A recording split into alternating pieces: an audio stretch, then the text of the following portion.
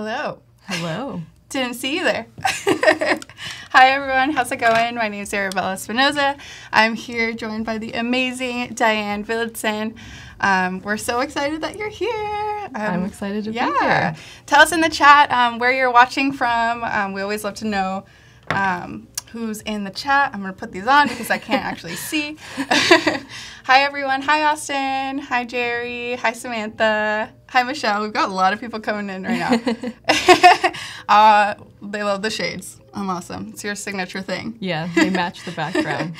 Awesome. We are excited to be doing this live stream with Diane. We have 2 days of awesome retouching, compositing, everything about composition and color, everything that Diane is all about. So, hi Ariane, hi Jacqueline. We've got someone from Dallas, Texas. Netherlands. From India. Oh. That's all from Netherlands. Awesome. Why don't we keep the sunglasses?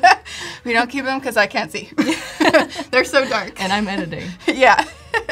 Hi everyone. Awesome. We're so excited. We've got a full schedule today. So right now, today we started the Photoshop Daily Creator Challenge. So Kathleen went over the intro, so make sure to watch that and register. So we've got our first challenge tomorrow. So go ahead and watch that replay. And then we've got Diane until about 11:30. Then we've got Peter, and then Justin after for the Adobe XD. So we're really excited. Ooh, we've got someone from Pakistan, from Austin, Texas. Awesome. We love seeing where you guys are watching from. Cool. Well, I just wanted to talk a little bit about the Chat and Win. In about a half an hour, we will have a little giveaway. So make sure that you're active in the chat because you'll have a chance to win some stickers from Sticker Mule. So fun. That'll be super exciting. Cool. From Kenya. Hi, Ian. That's so awesome. Yeah. We've got a full house. So yeah, so we're really excited to have you here. And Diane actually and I have a special connection. Yeah. I was super obsessed with her work, just like as a photographer myself. So found her through her presets. She actually creates like presets that you can have on Lightroom or on Photoshop. Lightroom. And so found her through there and just really loved her work and somehow became friends with her. So I'm just excited to be hosting her today. So. Yeah, so Diane is a creative photographer based in the Bay Area, and if you'd like to introduce yourself and talk a little bit about you. So right now I do lots of different types of photography, but mostly it falls into the commercial conceptual category. Mm-hmm. I have a lot of clients here in the Bay Area, but ultimately my goal is with every photo shoot is just to create something really colorful, really fun and odd, something unexpected. And if I kind of weird people out or make them pause, I feel like I've done my job. Yes. I actually studied linguistics. People always ask me if I ever took photography classes, but I only took one just as kind of a random class. And I attribute most of what I've learned to just practicing over and over, like shooting all the time. Yeah. And I think that's the way to go for most things you want to learn. And I guess just... I used to do like more senior portraits, more consumer type portraits, and it's kind of evolved into working for companies and brands, which is what I've always wanted to do. So yeah. Let me pull up your Instagram too. I want to show you guys just how amazing her work is. It's all about color, all about composition, just like really unique stuff. I love your style and it's so eye-catching. Thank you. And Arabella honored this color palette today with this color palette, had to wear the lavender jumpsuit. Yeah. So fun, but just really, really unique poses and just, it's just like wonderful and weird all in the same, space. Wonderful and weird is a good combination. Wonderful and weird. We love it. And she's got presets. So I want to show you her website real quick. If you go to dvilladsenphotography.com, make sure to check it out because she's got a lot of work that she shows on there, but also Diane's super passionate about education. So she has a lot of fun stuff, a lot of guides, tips, and just like, she also has a YouTube channel too where you kind of show different things. So lots of tutorials, so make sure to take advantage of that. But I'll just kind of quickly go through a little bit of your thing. And your style's evolved kind of over time. It used to be, I used to work with a lot of earth tones, and then that grapefruit shot right there, that was kind of the shoot that changed everything. I was just kind of like, after that, I was obsessed with colors, and I just left that shoot feeling like, wow, this is what I need to be doing. Yeah. So that was like May 2016, I think. Amazing. And ever since then, I've dove head first into color. Yeah, I love it. Very into the color coordination, and it's just all monochromatic. It looks amazing. Thank you. But yeah, and you've got a couple of, I love this shoot too. This one's so fun. Oh yeah, we're gonna be editing some of these today. So cool, I'm excited. Yeah. Yeah, do you want to talk a little bit about what you're gonna be doing? So I have some shots here where we're gonna kind of just talk about improving composition overall in Photoshop. I'm gonna start out in Lightroom, do the color toning and the editing, and then anything that's kind of more advanced, we're gonna pull into Photoshop. So we have some of these unedited shots, or well, let me show you what this is gonna look like. So do you always start in Lightroom? Is that your I do always start in Lightroom because the way processing raw files, I like to do it in Lightroom first, because then once you bring it into Photoshop, the file format changes. So we're gonna be taking a look at all of these and just showing this process with as much time as we have, and I'm not sure if we'll get to these others, but we'll see. So we'll see. Aw, Kendall, love Diane's work. Excited for this stream. Oh, thank you, Kendall. Hi, John. Hi, Tareem. We've got a couple new people. If you are just joining us, we're here with Diane Villadsen. She's going to be showing us a little bit of her retouching, her process, and we're starting in Lightroom first. So yeah, cool. So these are my presets right here, Pop Candy. And I like candy colored tones, so that's the name, where the name comes from. And I'm just kind of looking through here, seeing what I like best. I think Gumdrop is a nice place to start. And how long did it take you to come up with like the presets? Yeah. It was kind of an evolution because I had other presets before this, as you remember. Yeah. And I think it just, like, I'd been editing so long, and then I was like, why don't I, I have my own kind of signature style now, why don't I release that in the form of a preset? So I just kind of developed it over time, and suddenly, like literally in a weekend, I was like, I'm gonna release presets this weekend, and so that's was that challenging? A little bit. It was, it was, I got more of a response than I expected at first, but it was challenging to like come up with enough unique settings and then versatile. So that they can work with a ton of images, exactly. That's kind of the hard part. This is a good point to make right now. I think it's important as you're developing your style to kind of stick with it, because your editing style relies so much on the consistency of what's in front of the camera. Like if I tomorrow started shooting like green grass and bright blue shirts and like, I don't know, just colors that I never work with, I would have such a hard time editing them. And that does happen occasionally when I have a client that like brings in this whole new color palette, and I'm like, how do I handle this? But so that's what I think. It's more important to focus on developing consistency in front of the camera first, and then presets help when you hone down your style and just get consistent with that post-processing. Yeah, awesome. So landed on Gumdrop here. It's looking pretty good. I'm going to just amp up the highlights a little bit. I really like low contrast, so just navigating all those, that balance. Yeah, you've always got that soft look to your images. Yeah, and I actually, speaking of that, usually see I have -7 on clarity. I decrease the clarity quite a bit usually because even though you would think like an unsharp image is not what you want to do as a photographer, but I like kind of like this soft, dreamy look. Yeah. And then what I'm noticing, well, actually one thing I always need to do is enable profile corrections. And that just kind of fixes the distortion around the edges of the lens.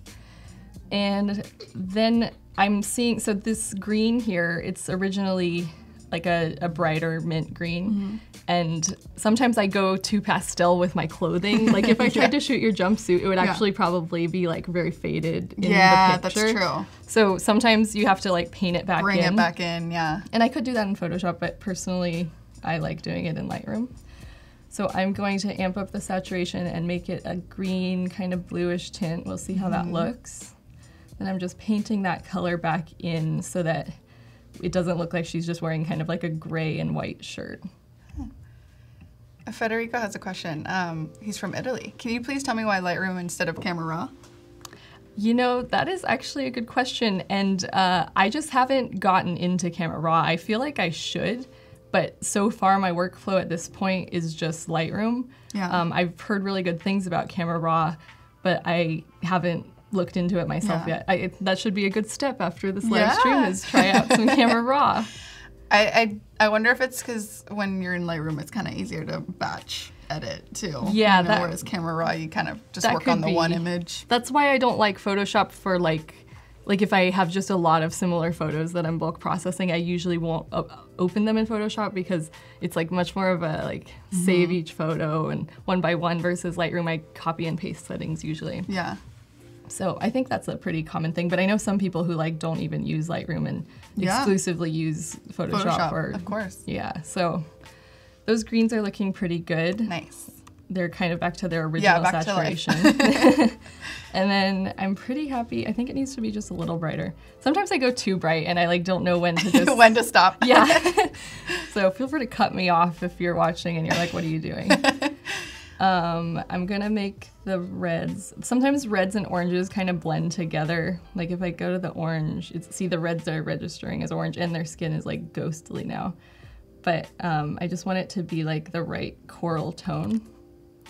So color-wise, their skin is a little bit desaturated. Maybe we just want to keep the oranges up and then the reds down. That's looking better. And now I am going to right-click, edit in Photoshop. Cool. And what we're gonna do from here... I love that feature, like that you can just bring it over. Yeah, it's the best. I love the integration of Adobe products. Yeah, they work seamlessly. It's awesome. Oh, ignore this. I have some weird color profile situation going on, but we don't need to talk about that. So I'm just gonna be cleaning up. So I would be happy, like 2 years ago, I would have been totally happy with this photo. I would have just left it like this. Yeah. But lately, I'm finding myself even more obsessed with like making everything perfectly, you know, distraction-free. So I'm using the healing tool, which looks like a Band-Aid. Okay.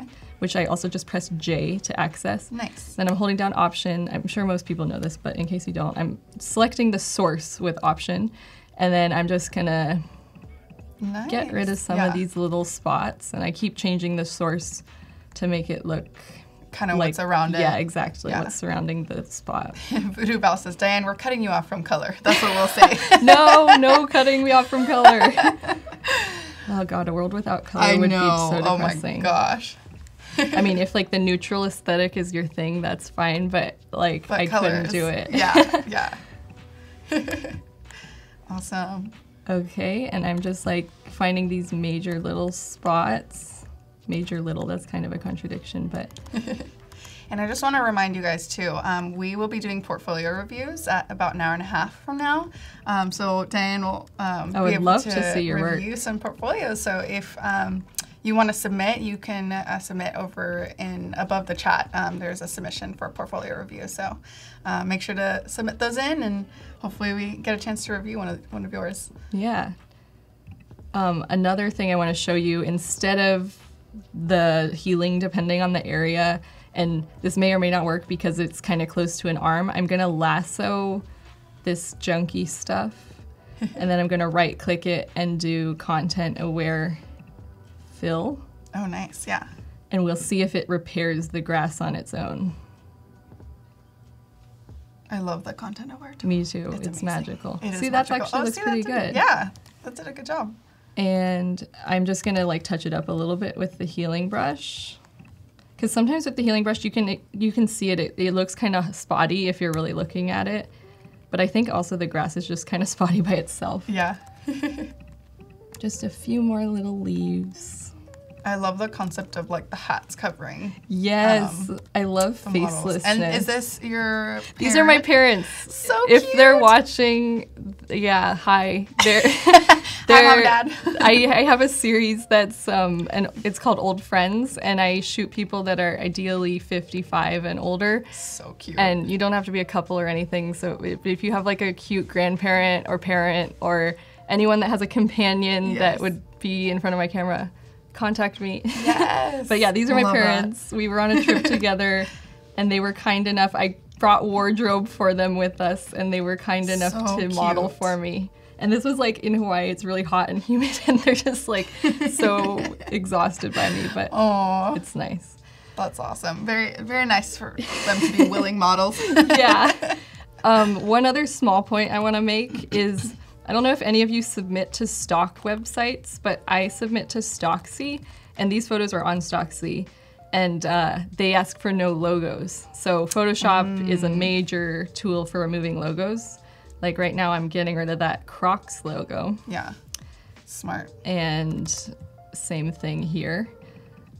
Removing logos is like one of the most frustrating parts of especially when it's on a weird like part where like there's like shading or like the light is when like, it like changes intersects from, with something. It's always so difficult, but yeah. So we're gonna leave it. Oh, and also you can see he's wearing our famous sunglasses under here. Anyway, I'm going to do Command S for save, and that will update our changes back in Lightroom. Amazing. So we can see that it just looks a lot cleaner, distraction-free, very stylized, which is what we were going for. And this is very minor, but this green up here is like slightly bothering me, so I'm just going to desaturate it a little bit. And you can do edits after you bring it back from Photoshop. Just keep in mind you're working with a Tiff and the color settings are a little bit different, but you can still tweak things. I just wouldn't rely on like toning it after it's been in Photoshop too much. But everyone has their own workflow. I just don't like to do that. So Hi, I just soften someone that. from Russia? That's Ooh, awesome. hello. Oh, everyone loves that. It's your parents. It's so cute. Oh, yeah, they're the best. Okay, so I think we're done with this one. And just to show you again, this is what it started out as. Amazing. And we ended up here. So not too bad of an edit time-wise. Yeah. Now, quite the opposite. Yes. Filling in tiles. That's really my a fun thing to do. No, believe me, it actually is. That's why we're going to do it together. Yes. But feel free to ask me questions as we're doing this because it might get a little repetitive. Yeah. So we're going to tone this one. And I'm just going to like gumdrop. Voodoo Val has a question. This is, what's the difference between a TIFF and say a PNG or a JPEG? Okay. So a PNG is, well, PNG and JPEG are not ideal to edit photos with because they're compressed in a way that a TIFF and a RAW file isn't, especially JPEG. JPEG, I think, is like the smallest image format. PNG is a little bit less compressed, but it still doesn't have the color data in there that you'd get from a RAW file. And TIFF is still like a very high quality, lots of data file, but it doesn't, to my knowledge, I actually would love to hear other people's opinions on this. It doesn't, well, not opinions, it's a fact, but it doesn't have that same initial depth of tweaking, like data that you can get within the photo. So I think if you can, try to avoid editing with PNGs or JPEGs, but at the same time, I used to do that all the time. Like I used to just shoot JPEG and like I got by with it. So it's not the worst thing in the world. It just kind of affects how you handle white balance and color. Yeah, definitely. And also someone said that's Mickey Hamano, and Aww. that was Mickey. Kerwin. Yep. It was on our on my portfolio. I love Mickey, but this is actually a different model. But yeah, Mickey is great. Aww. Okay, so we're going to apply. Let's see.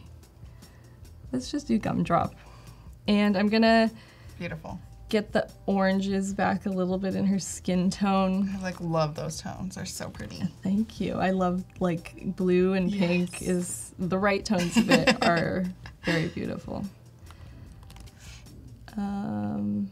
Sean is asking, do you often reference the starting photo to see how far you've gone in your edits? Totally. Like, right. I'm trying right now not to like keep pressing the slash button because I just love to see the before versus after. The difference. Now I'm going to saturate the blue a little more. And we're gonna apply profile corrections, which I always forget until like halfway through. Yeah. And I think overall I just want like a little less saturation. There's lately I love that angle. How did you do that? So this was like a dining booth. My friend Katie Nemec styled. We both did the set design and the styling for this shoot, and I mean, she did the styling. And she had this cool like dining booth in her apartment, and I was just standing on it and looking down with a pretty wide angle. I think I had like a 35mm lens on. Nice. So yeah, but I was gonna say this, lately, like I have this weird dilemma between oversaturated skin tones and undersaturated. So I'm like just trying to strike the right balance. And I never wanna lighten people's skin. So like it's just really hard to get a pastel look and like preserve a skin tone accurately. Yeah. So that's something I'm really trying to work on lately.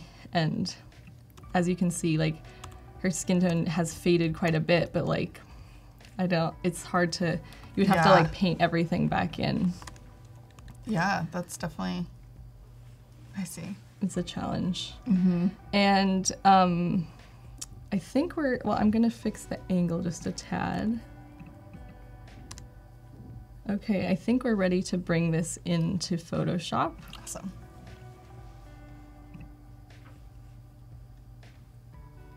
Love it. Exciting. I've got someone from New Zealand. Cool. In Vietnam. On Anothi's like, I love pastel. Our fave. Yeah, love pastel. Catherine has a question. What's the difference between Photoshop Express and Pro? I don't know if I've ever heard of Photoshop Express, unless they're just talking about the app. Because I know there's PS Express. I don't know. Yeah. What camera do you use? Any specific lenses? I use a Canon 6D. It's a full frame camera. And I 95% of the time use a 35mm Sigma lens, 1.4. Beautiful. But I recently shot with a 24-70 lens, and that was just amazing to have for versatility of composition. Oh my gosh. So that's the one I have my eye on. Oh, and also like a super wide angle, like a 13 or 14mm. Yes. I would love a really wide angle one. Yeah, wide angle is so much fun. It's really fun to play with, which is why, okay, I'm not gonna, I want a new iPhone because of the wide angle lens. I know, me too. Yeah, the lenses on that are crazy. Anyway, so there's a lot we could be doing here. For example, there's like a lot of imperfections in the tiles, but I am not going to bore you right away with that. So we're gonna talk about fixing these tiles. And this is something, when I first started editing this project, I was like, this is a disaster. How am I going to fix these tiles? Did you build this set? We did build this set. Yeah, so how did... Yeah. So it was a very guerrilla style set building process, and but we were proud of what we made, and it looked good overall. I was like, oh man, with these compositions, I really need to get into Photoshop, and I was gonna say that kind of matches like my Photoshop style too, because I feel like I have a very guerrilla approach to Photoshop. Like I've never taken a Photoshop class or anything, and I watch YouTube tutorials, but a lot of it is just like trial and error, and I think there's probably way more efficient or simple ways to do a lot of what I do, but I do what works for me, and I love seeing what other people do too, so if I'm doing something crazy, tell me if you have a better idea. Yeah, always love suggestions, so if there's a better way or something, let us know. So I'm gonna start with the polygonal, I don't know, lasso tool. Oops, what am I doing? And I'm just going to mimic the shape of the tile as best as I can. So this is kind of just eyeballing it. And now that I have that selected, it's kind of containing what I'm about to do. So it's my little container, and I'm going to choose a color that is right nearby. Oops, we're doing white. White is actually easier. Oh, so I have the clone stamp on. I didn't say that. Excuse me. So I'm just filling it, and I'm not worrying right now. I mean, I know it's white, so it's hard to even tell, but I'm not worried about like what the texture looks like. Yeah, what the texture, if there's like weird overlap or whatever. Oops. Just creating that. And if I did see weird overlap, I would go into the heel and like choose a really clean textured area and just kind of like splotch it over. Yeah. Nice. So that's our first tile. There's a little bit of a splotch there, which we can just heal with the clone. Nice. And let's do a pink tile. That's pretty good for eyeballing it. Thank you. I think I need to fix the angle a little bit on the pink one, but we'll see. Voodoo Val says, don't be nervous about how you use Photoshop. We all use it differently. Yeah, Plus, this is cool totally a place where people will understand self-teaching via YouTube. It's so true. Yes, that's very true. I know. I always find myself like rewatching things or like having to go back to that one tutorial. Exactly. I have tutorials bookmarked. Yeah. I even watch my own, like I make tutorials on YouTube, and like the thing we're going to be doing tonight, I'm going to go home and like study my own tutorial because I can never even remember how to do it when I am in the moment. Yeah. So with this pink tile, you see that there's a lot of weird, funky texture going on. So I'm going to use that healing brush, and I'm going to use this white texture since it's nice and clean. And I can't go all the way to the edges, otherwise it... Oh wait, is it like not? I think the floor starts bleeding in if I go to the edges. So that looks decent. And then I'm going to try a different technique with this other pink one. So just trying to match the angle. Someone asked why not duplicate a row and edit out the foot? That would maybe be a very good idea. Yeah. And let me try that after. I just want to show one more technique. So instead of the cloning and healing, another thing you could do is use the gradient tool, which is on the paint bucket menu. And I'm just going to use the eye for eyedropper and get like the darkest and then the light. Yeah. Oops, wait, did I just, hold on.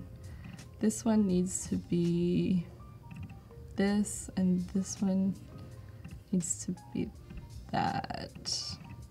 Oh yeah. I think I selected two, and then, oops, did I get rid of my square? Sorry. It disappeared. It disappeared.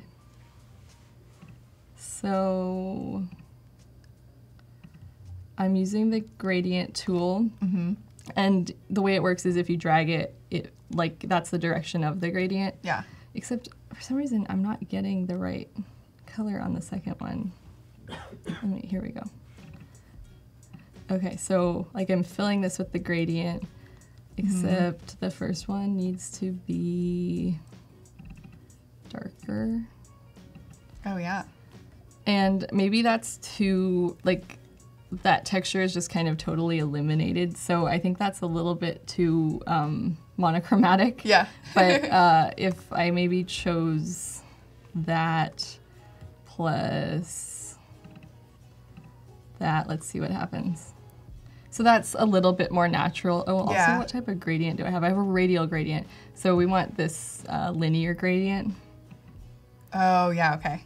But it depends on the tile too, like where the light's coming from. So, and I kind of missed the edge there, but that's another technique. Another technique, yeah, for sure. But let's try, who was it that said? They were up there. I don't remember the name, missed it. But yeah. Thank you for your suggestion. I'm going to try the cloning the row, or not cloning, copying it. Cool. Oh, yeah, there you go. All right, well, we are about to get ready for Chat and Win, so we'll make sure that you're chatting because you have a chance to win some stickers. Yay, 100 stickers from Sticker Mule. So we'll be right back.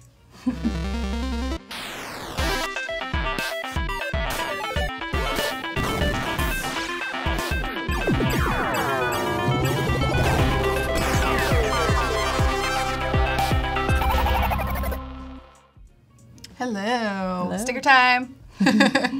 So much you can do with stickers. Yeah. I actually don't have any on my screen. I always feel like everyone else I see on the streams has like covered in all these fun stickers. I want to do that too, but then I like don't want to do it to my computer. Yeah. Maybe on like a water bottle or something. Hello. Oh, chat's going fast. Awesome. 100 stickers. That's a lot of stickers. Yeah. Hi, Michelle. Hello. yeah, we're just waiting to hear who's going to be the winner. I always love this little background. It's like, it's like illustrated fun little fireworks. Yeah. Yes. Stickers are great. You can put them anywhere. They can be your business card. Yeah. You can just pass them out. Yeah. Get your name out there. I think a water bottle is a good place to put them. Like, this would look so good with some stickers. Yeah, with some stickers. Ooh, Sarah Potter, congratulations. You are our winner for this stream. So you'll get a message on Behance about how to redeem your stickers.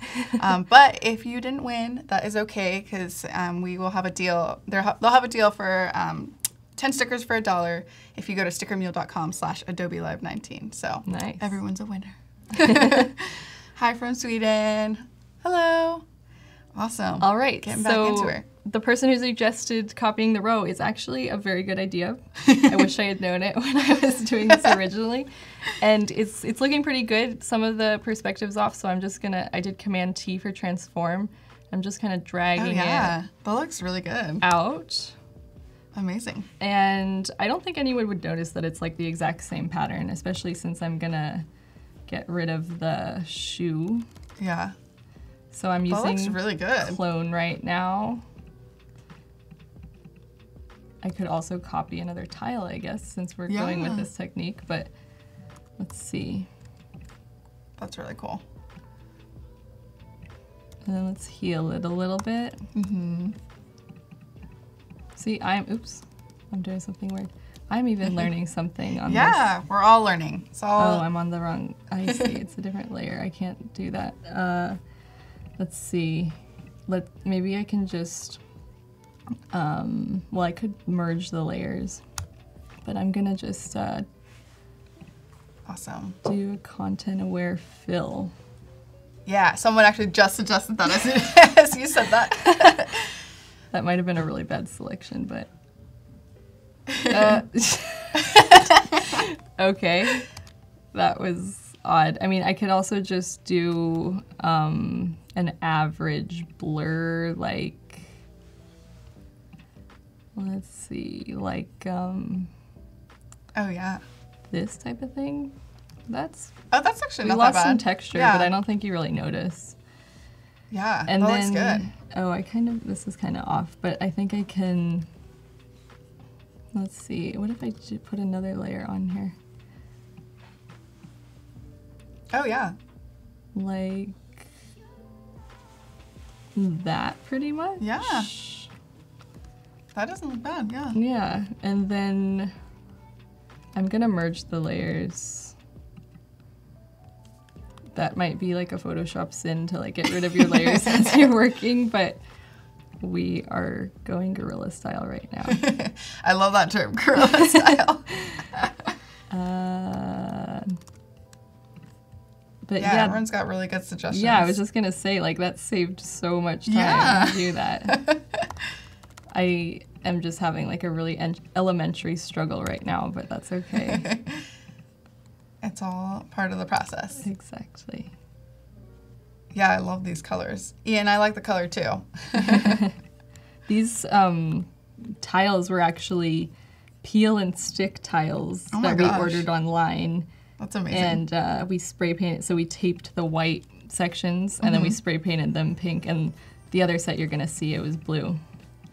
That's really cool. So there's like a few imperfections here still, so I'm just kind of cleaning them up. And this could be a very tedious process. Like when I was editing these photos, it felt like it was never ending. Like never ending, yeah. Which is why like a good set designer who gets it right in the first place is extremely appreciated. Yeah. Yeah, because you're not really thinking about these things when you're making them. Well, a lot of it was we just had no choice. Like we were like, oh boy, that's going to be hard, but what else are we going to do? Yeah. We tried to like keep the tiles as clean as possible, but some parts of the set construction process were just like, the board is warped, like we can't do anything about that, so we're gonna have to clone out the weird boundary that's a result of that. Yeah, yeah. Oops. Someone's mentioning the Pantone color of the year, Living Coral for 2019. Yes, so good. Love that. Love Pantone. Then we have what I think are like lens sensor splotches. Just cleaning it all up. Awesome, that looks good. If you guys are just joining us now, we are here with Diane Villadsen. She's showing us some of her process. Right now we are retouching and cleaning up some of her set design that she created with her partner, with a friend. Katie, yeah. Yes. So just these last few little distractions, kind of like what we did in the last photo. And I think it's just important, or the really cool thing about Photoshop is that it enables you to depart from reality and create an unreal world. And in this case, we were trying to create an artificial world in person with the set design, but also Photoshop is like it was when certain things weren't possible in front of the camera, you could make them possible later. So I try to remember as things are going wrong and at the photo shoot, I'm like, well, I might be spending hours, but at least Photoshop exists so that I can Photoshop is a things. Real lifesaver. It really is. And now that like someone taught me a new technique, the next time, like as you keep advancing, the next time will be easier and faster. Yes, exactly. Or when you get a really big budget project, you can just hire a retoucher. Yeah, that's the best. Okay. How long is your usual process for like a whole shoot? Or editing process, like how long does that take? Does it depend? It depends. I've told you before, I am so attached to every photo I take, and she thinks I'm crazy because like no matter how long the shoot is, I keep at least 100 photos. It's insane. Sometimes like 150. It used to be more, like 300, which is absolutely insane. But also like I've been forced to narrow it down because obviously, if we're doing this complex of retouching, like you cannot edit 300 photos or even 100. So, yeah, I one of my biggest weaknesses is like culling and picking the best of the best shots. And right now, I have not gotten to that point, but I'm getting better. Yeah.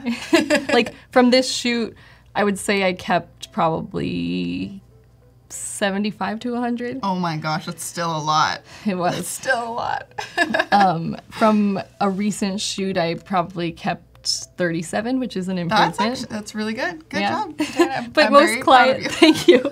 Most clients don't want more than 20. No. Like that's pretty standard. I just did a big campaign and they only wanted 13 images, and I was like, what? Why? You're like, how? I mean, I saw why in that campaign, but the point is like if you're over attached, there's really no point because the client in the end doesn't want that many photos usually.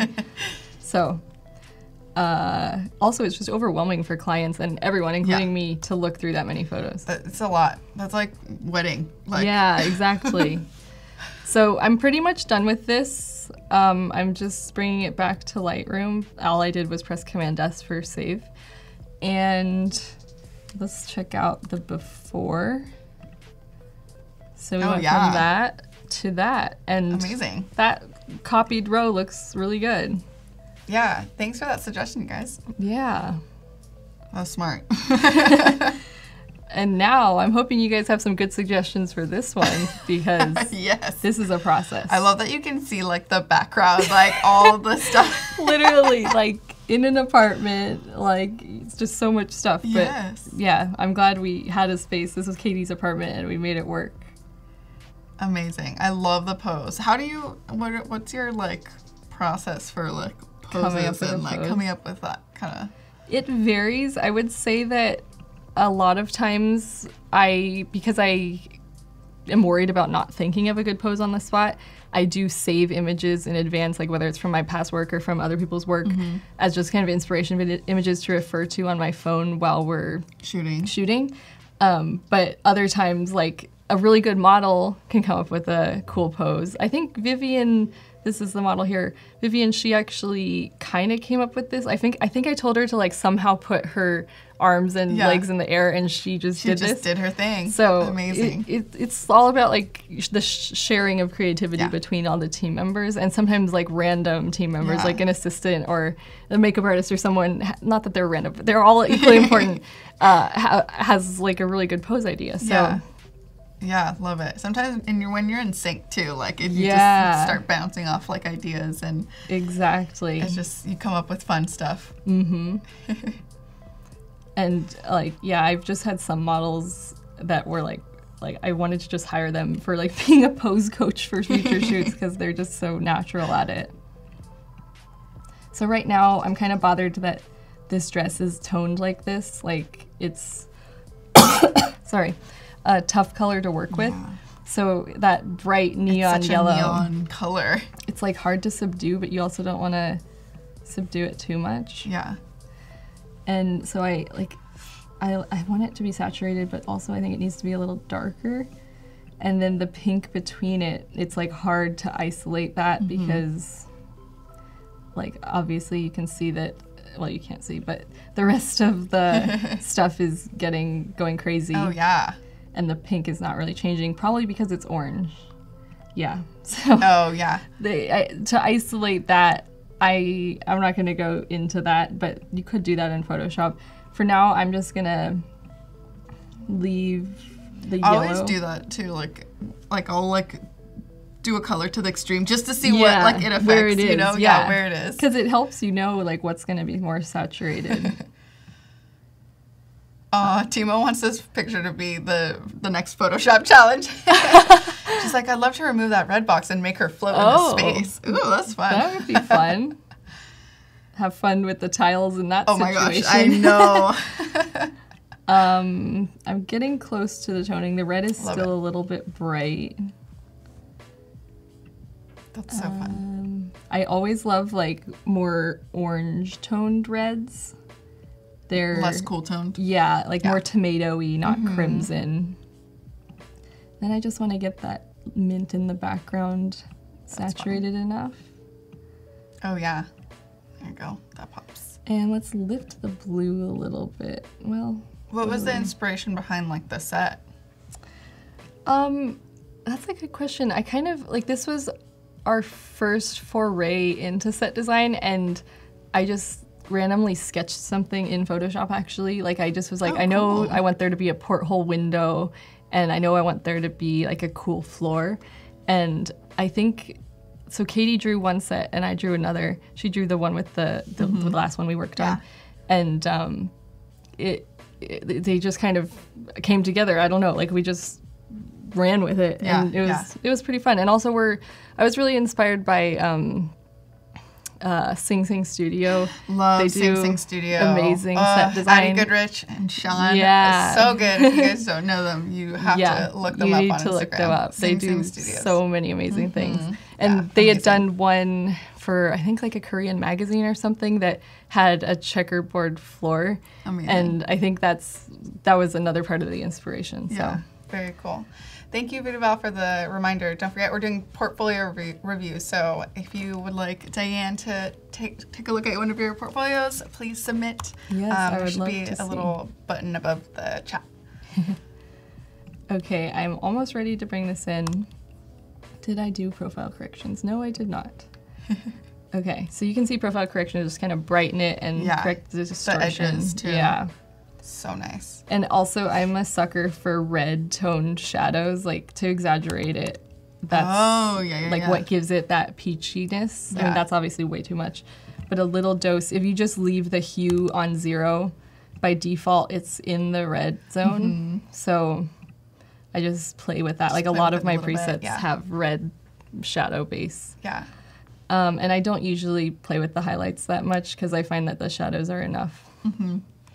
But yeah, so that's where we're at toning wise. And now for the very fun part, bringing it into Photoshop. Yes. Oh my God, I'm so excited to see this because I remember seeing the final photo of this and I was like, how? I remember seeing your stories too and being like, how is she going to Photoshop this? Like, how is she going to make that happen? I was like, exactly. Insane. Like space constraints, you know, you have to. Yeah. Not everyone has a giant warehouse studio with a cyclorama to like build the perfect set. So sometimes you just have to adapt. Yes. Okay. So where are we going to start with this one? Well, to begin with, let me say that this situation right here is a clear demonstration of my lack of lighting knowledge because like the week of the shoot, I ordered a third light to try. So this was like a big blue poster board from any store you would just randomly find. And I ordered a third light to try to illuminate that through the window while also potentially having the model stand in front of it. Yeah. Which is a very tricky lighting situation in a tiny, tiny space. Yeah. So that did not work out. Like in most of the shots, it's just like this looming dark black hole instead of like a porthole window. So what we're gonna do is use the quick select wand and select this circle. And this kind of enters into a territory of almost like cartoonish because you can tell that it's not a real backdrop that's like illuminated. Like the gradient is very obvious. But I'm going to show you what happens and you can evaluate it. So to start with, I'm going to use the eyedropper on this blue to kind of tie it in. And likely I will probably be changing it. So I'm going to make one lighter and one darker. Let's see how that works. I have a question from Noor. Yeah. She recently tried to submit her first stock photo, and she was rejected for the reason that there was too much edits done on the photo. What are recommendations for stock photography? That's a good question. I think stock photography in general, there's a lot of nuances to it. So, for example, Stocksy, which Adobe Stock actually partnered with Stocksy in some form, I think. They are very open to creative photos for stock. There's some stock companies, I don't really know which, but some I think are more generic or, less open to creative edits. So I think it first of all depends on what you're submitting to. Second of all, I think just like being tasteful with your edits, because if you keep in mind, and I'm not saying your edits aren't tasteful, I don't know what they are, but keeping in mind that they should appeal to a fairly wide variety of people, because if people are buying them for their company, they're selling something to a consumer. So unless it's a very niche style, which might do well, but I think like when I'm editing for stock, I don't change much, but I am aware of not making it like too desaturated, especially with the skin tones, or too oversaturated. Just being mindful of, not making it too crazy. Yeah. So I think it just comes down to tweaking what you do, and if you get rejected, just like tweak it again and keep trying. It took me like 2.5 years to get into Stocksy, so keep trying. So anyway, we're gonna go back to the gradient tool, and right now I have this like lighter blue going into darker blue, and we want the lighter at the bottom, which is not that way. And so the gradient starts wherever you drag your thing. So like if it's way down here and it goes way up here, it won't look like much of a gradient at all. Yeah. But if it's like really close, it'll be more exaggerated. Oh yeah. And I think that's a fairly good blue. I kind of want it to be a little warmer, like more of a turquoise. So we're gonna do that. Yeah, that looks fun. And then a darker version. I like that it connects to that that art print back there. Yeah, exactly. Looks good. Oops, wrong way. So you can tell that it's kind of, artificial, but I think it does the trick, and it's better than having like a looming black hole. Yeah. And I think that this shoot, first of all, this wasn't for a client, and if it was, like, I probably would have had a retoucher like do something that looked more legit, or learned it myself over time. But also, like, this shoot itself was kind of like cartoony to begin with in a good way. Like, it's very a fake world, and you can tell like this isn't like a real living room or something with a cube and a porthole window. Although that would be really cool. I would like my living room to look like that. But I think the nature of the shoot makes it okay to kind of play with a little bit of a surreal element. Yeah, of course. It's your work. You can do what you want. Yeah, exactly. That too. So right now I'm just trying to get a clean cut on this window frame. And then what I'm gonna do here, I could also do a gradient, but I'm going to kind of preserve the texture, which there isn't much of, I'm going to use the eyedropper, get the red, which is more of a coral, and make it more of an intense red. We'll start with that. Yeah, that's awesome. And then I'm gonna use a brush, which I access by pressing B. And the opacity, we're gonna make like 50%. Start with that. That's actually a really hard brush. Not that it matters that much right here, but it's better. Well, wait, what am I doing? Hardness. Why is it not changing? Okay, let's see. I feel like I'm doing something wrong. Oh yeah, because your hardness is all the way down, so that's weird. Yeah.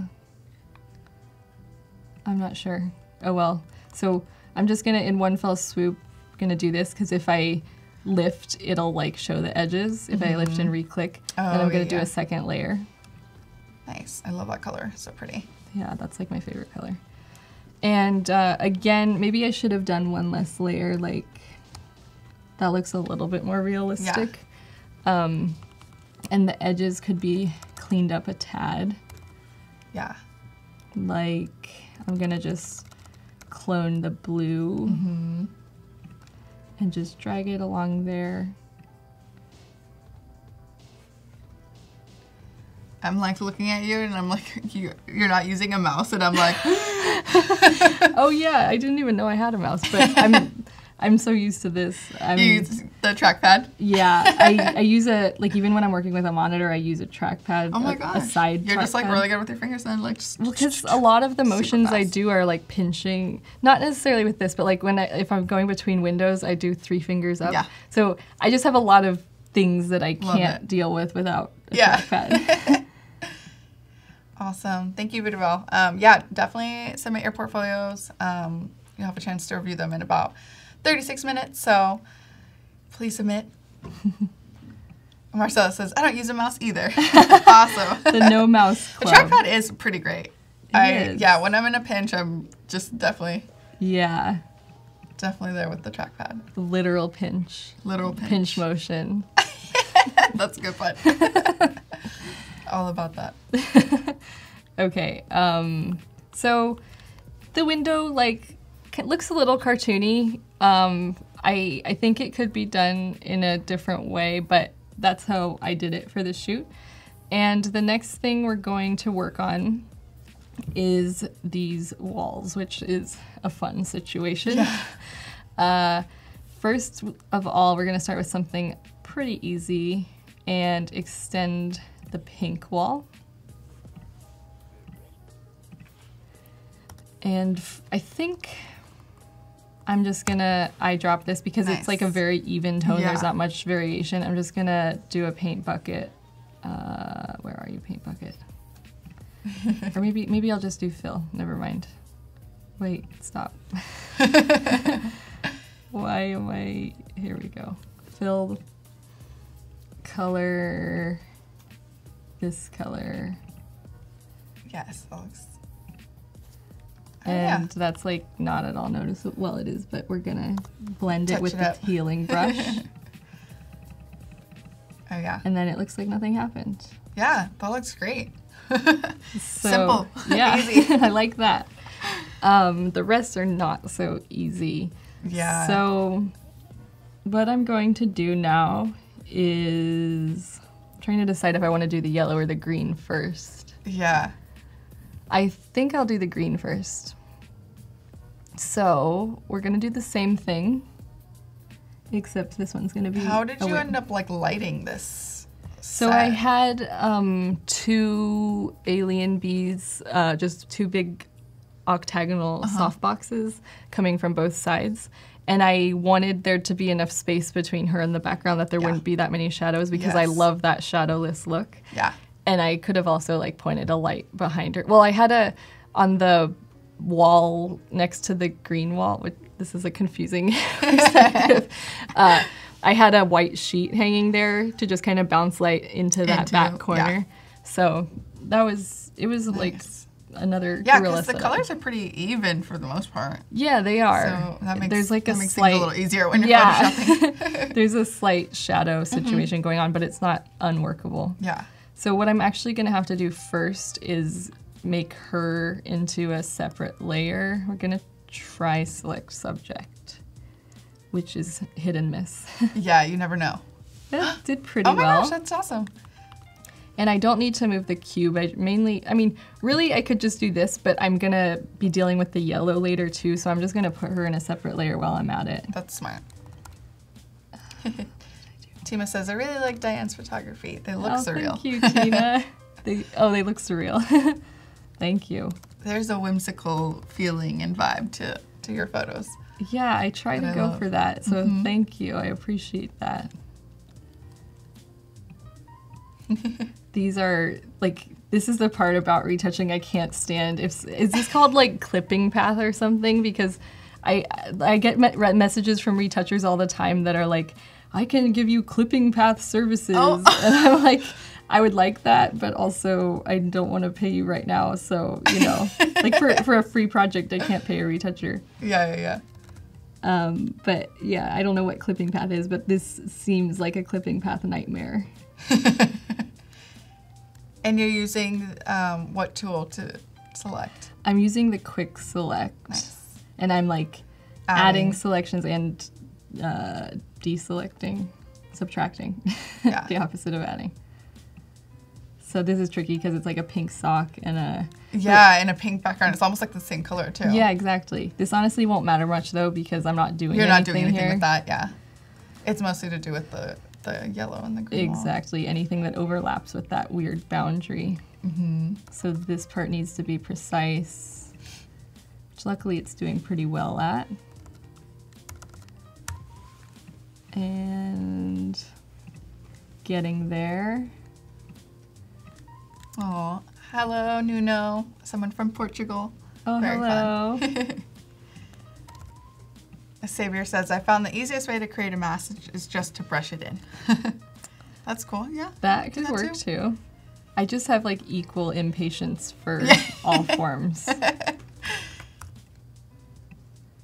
Yeah, this is the tedious part for sure. Yeah. I promise we're almost there. Gregory says, I have a hard time with the clipping path method too. The tutorials are quite confusing. Exactly. I guess that's why they can charge so much for that, yeah. Okay, a little tiny bit of her dress left. Nice. Yeah, it's good that you're doing this now. It'll probably save your butt next, like when you're doing the rest of the walls. Exactly, and her fingers are important.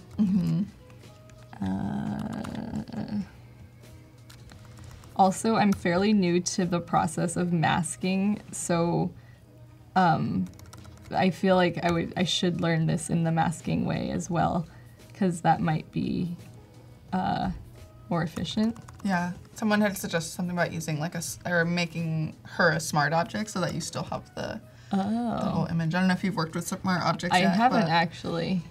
Yeah, it's pretty unique way of working, and it's fun. That's it makes things a lot easier. I should try that. Tima says, I love to see how professional photographers work with Photoshop. It's so different from what illustrators or graphic designers do. Yeah. I feel like there's one more thing I needed to... I guess that's all of her. Okay, so I'm going to copy her into a new layer. And as you can see, it's imperfect. Like, some of this situation is a little off, but the parts that matter are there. Yeah. And we're going to work on the green wall now. So on the background layer, I am going to draw out a polygon and just try to match the angle of the existing lines as precisely as possible. And actually, what I've done before is I just stop the green wall here and continue the tiles. So and I want to make sure it overlaps so I can like clone in the boundary or heal it. And I'm going to do a color fill again, although I might have to do it in 2 separate sections. We'll see what happens. Yeah, the colors might be different up top and the bottom. I might just do like a second gradient or a second fill later. Oops, I guess I didn't get that. Okay, color, where are you? There we go, should be there. Nice. Why? Oh, maybe, oh, I have to click on color. Sorry, I'm like rusty on this. Here we go. Nice. Oh yeah. So cool. It's a starting point. Starting point. We like that. And I think, yeah, the biggest thing is up here, which I can, again, just select like this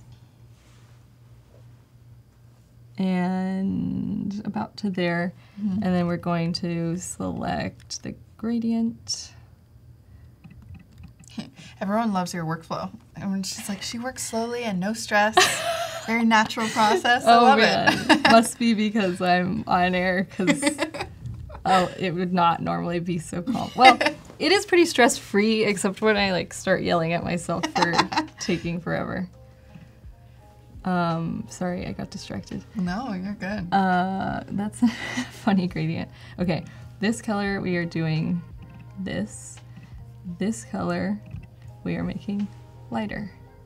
That's actually a really great way of like doing that. Yeah, isn't it? Yeah, I would have never thought. Oops, the first one was better. So it's still a little off, but we're just gonna heal it and see what happens. Taking a texture, an area with even texture. Oh yeah. And just going down here. I feel like maybe this one should have a gradient too, like from here down to here-ish. That's an uneven line, but whatever. Actually, no, we're gonna do it right. We're gonna do the polygon. The process. Love it. And, well, we're gonna start at the top. Okay, so light to slightly darker. Wait, I have to be on gradient. This one. Oh yeah, is there you go. that. Then That color kind of reminds me of like matcha. Matcha, yeah. It's a matcha color. Yeah, like kind of a gray, muted gray. Yeah. Okay, and then that might be, see, this is like an uneven gradient because it's like, it's only a little bit shadowed. So I might even just do it. Sometimes you just have to like test it out. Yeah, exactly. Do a couple different things. Like, I don't even think the gradient section has to be that big. I think it should be more like, oops. Voodoo Val. I can't tell you how many times I actually think that. No, do it the right way. Yeah, exactly. I'm just gonna remake this into like a smaller section for the gradient. For the gradient, yeah. Awesome. Yeah, that's the kind of one good thing about like working on personal projects is like you can really just play around. Like there's no like super pressure. Exactly. You know, it's like room for experimentation. Room for experimentation, for trial and error. And I think that that's so important in general, not just in editing, but like the reason I was able to grow my work so fast was because I just kept planning fun shoots like over and over and over. And I think the more you often, what am I doing? Sorry. The more often you shoot, the faster your style will develop. And there's that quote, oops, I can't do that, can I? I thought I was immune to not having her arm there. There's a quote about like when you're first starting out in a creative field, you have this vision of where you could be and then you see where you are and you just get really frustrated and want to give up because you're like, I want to be up here and I am all the way down here. And the quote was something about like, just keep practicing, keep playing your instrument, keep taking photos, keep doing whatever, and eventually that gap will shrink and you will be where you want to be. And I think the fastest way to shrink that gap is to just do it every single day if you can. Yeah, that's really good advice. Just keep at it. Yeah. Kendall's asking, when you're not on camera, do you have a work mode routine? Netflix on in the background, music, oh my distraction-free silence. Yes, I honestly was worried about today. Like, I mean, I was fine, but I was like, how am I going to get through this without Netflix? Because I have this app called Helium, maybe some of you know it, where it's like a permanent floating browser window. Oh, amazing. And so it floats over everything you're doing, and I usually just put it in the corner and binge watch like every show on Earth. Oh my God, because amazing. I could not get through it without something. Even music isn't enough. I love listening to music, but it doesn't distract me enough from the tedious stuff. Yeah. So yes, Netflix all the time. Love it. And people like, so Grey's Anatomy is one of the things I watch because it's like kind of mindless. Sorry if there's anyone who thinks it's not mindless, but But like, something that you can watch in the background, like when exactly. people put on like Friends or like, you know, How I Met Your Mother. Like, exactly. So that kind of thing. And like my friend always asks where I am, and if I haven't had a project in a while, like I haven't watched it for like a month or two, and she's like, "Why aren't you watching it?" It's like because I haven't had anything to edit. So that's awesome.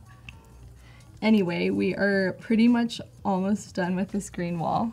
Nice. Someone said I can't edit on a small screen, and yeah, I struggle with Photoshop, especially being on a small screen. Yeah, I find myself like going in. Do you have like a monitor at home? I do have a monitor, but you know, the problem is that I've tried to calibrate it to like exactly match colors, my monitor, and I find that when I only edit on the monitor, everything gets like too warm because it's slightly cooler. Yeah. So I have a really bad problem right now. Like I need to be on my laptop editing until I figure out, or at least compare, you know? Yeah, for sure. Tima has another question. How do you come up with your compositions? Do you take 1,000 photos and pick a few? Or pick 100? Do you sketch out your ideas, or is it more natural where things just happen? I think all of the above. I often lately, like within the past 2 years, I do sketch out my ideas quite a bit, but in the moment, I sometimes just things happen that you could have never anticipated, and they end up being some of your favorite shots, which is the coolest thing to have happen, because I think sometimes when you overthink it, it just ruins the creative composition part of it, because when I was first starting out, I wasn't thinking about anything, and that's how I developed, you know, an eye for composition. So I think just letting it happen is the best way to do it, but also having some things in mind just to like prepare yourself. Yeah. But I think just being organic about it is good. Yeah, for sure. Duval says, I rewatch Daredevil, The Punisher, and The Walking Dead all the time when painting. I haven't actually watched any of those. I watched The Walking Dead. It's pretty good, but I kind of fell off because, you know, life. Yeah. Gregory's asking, if you ever need retouching services, which website would you use? Is Fiverr any good? I don't know if I would use a website. I think I would go Find with a an actual recommendation retoucher. by a friend. Like I do have a guy, his name is Steven. Steven, if you're watching, hello. He's probably not watching. He helped me a lot with this shoot. And he's like, so if you just find someone who is a good retoucher with a rate that you're willing to pay, you know, I think that's the best way to do it. I've never tried Fiverr, but maybe it is good. Yeah, you never know. Let us know if you've ever tried Fiverr. Yeah. Cool. Oh, you know what? Actually, no, I think I'm okay with not having the cube selected because I'm just going to go right up to it. Yeah. Nice. So this part is a little bit tricky. Oh, yeah, because you got to, like, go around the cube. Yeah, and then, like, yeah, just keep straight lines, kind of. Yeah. And also, like, clearly these are not very straight to begin with, so you can just make it better than it first was. Than it was. And now, wait, what happened here? Like, is she... Oh, never mind. Don't ask me what I was thinking. Okay, so I'm just going to see what happens with the gradient tool. Make this a little lighter. That's awesome. Just under 20 minutes, you guys, until we do portfolio review. So if you haven't submitted, make sure you do that.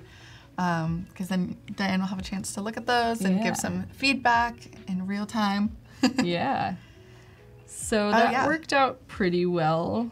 I might want to make it more like true yellow instead of like a brown gold. Yeah.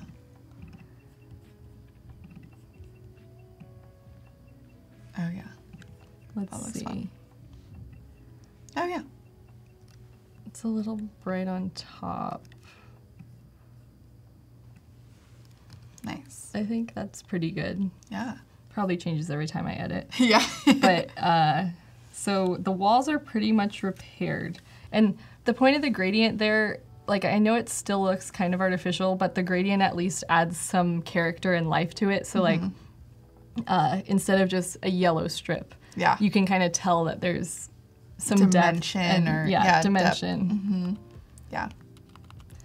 And now we're going to try the technique that someone taught us earlier. Oh, yeah, of like duplicating it. Yeah. So when you did this first, I did you, one by one. Oh my gosh.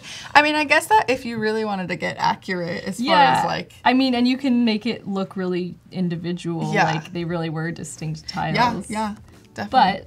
But I don't think I would do that again. I'm just cleaning this up before copying it because then we don't have to do it multiple times. That's hard. Yeah, nice. Okay, almost there. And some people said that they like Upwork, which is kind of another maybe website similar to Fiverr. I've used Upwork for a website fix when I was using WordPress. I wanted like a custom feature, but I now use Squarespace, so I haven't needed to use Upwork. Yeah, Squarespace is awesome. Yeah. Okay, I feel like I'm making an unnecessary mess for the time we have, but I can't resist. So it's actually kind of a better way of doing this, but you know what? I'm just gonna back off of this and take these. Do you ever feel like when you're editing you have to like step away ever? Or are you one of those people who like just goes in and like until you finish? No, I definitely have to step away because I also find that sometimes my eyes start to like deceive me with color. Yeah. Like sometimes I'm like, that looks good, and then I come back and I'm like, wow, their skin is like completely orange, and you know, so I just have to step away and take a break. Oh yeah, Tima, great suggestion. Make one full row of squares and then you can skew it into perspectives. Interesting. Yeah. That is a good suggestion. I've played a lot more recently with like skew and distort, and it's very useful. It is, yeah. Yeah, sometimes like you can do a couple of different transformations on there. Yeah. Helps you get where you need to be. Kevin Lee, oh my gosh, I am obsessed with Diane's photography. Make sure you go follow her on Instagram. It's Diane with one N. Funny story, I don't know why, but I always read that as Diane with Onan, but never Diane with one N. I'm sure a lot of people do that. And also there's a funny story behind that. So when I was in high school, I had a boyfriend in the Tahoe area. Boyfriend. It was like we sat on a couch together and like talked to each other. That's all it was. And so he eventually, we started writing letters because he lived like 4 hours away. Yeah. And he would always spell my name with 2 N's on the envelope. No. And I was like, okay, if I'm your girlfriend, you can't be spelling my name wrong. So needless to say, that did not last long. Of course not. That's so funny. That's a good story. I should just like put it in my Instagram bio. Although I don't think it would fit. Okay, like the tile situation is pretty much working, but I have to fix the green stuff. So I'm just gonna go like this. Oops. And do a fill. Krieger says, exactly. Taking a break is a must. You come back and you feel sorry for what you did. It's so true.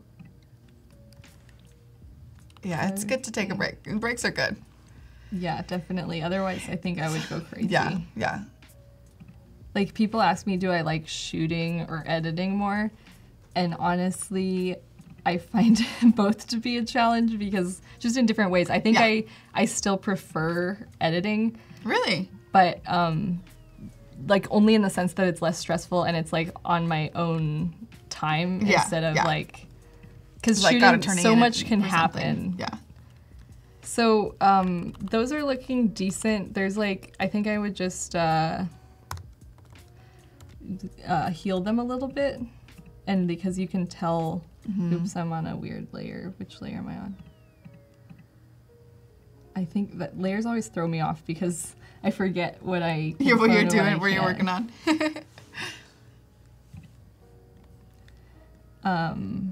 So I just need to, like, because you can tell that they're the exact same tile with the reflection thing. Yeah. Nice. And you could spend a lot of time on this clearly to make it like completely perfect because there's so many little distractions. But I know when you're working with a real life set too, it's like, you know, if you were to just like make this in Photoshop, probably be a little bit easier, but because you're working with different, you know, there's gradients within each square. So. Yeah, exactly.